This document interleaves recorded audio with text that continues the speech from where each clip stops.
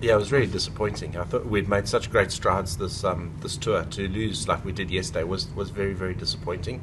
We always talk about we're not going to win every game, but it's how you lose. And I felt yesterday we surrendered, which wasn't good enough. But the growth of this team over this last tour has been amazing. These young boys have worked unbelievably hard.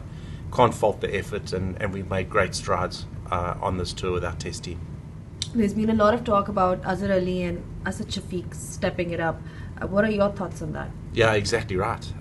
They do, and that was part of our debrief yesterday. Was they need to stand up. They need to get big runs for us. They're aware of that. They work extremely hard, and I just hope that that they will take that mantle over when we get back to the UAE against Australia and New Zealand.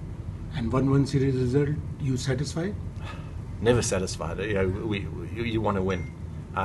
We trained hard. We've put a hell of a lot of effort and work into this series. So to get 1-1, it's okay. But we wanted to win it. The progress of this team has been amazing. The progress of these young players has been exceptional. They will all be better for this tour, and that's good for Pakistan cricket, and it's very good for the direction that we want to take this team.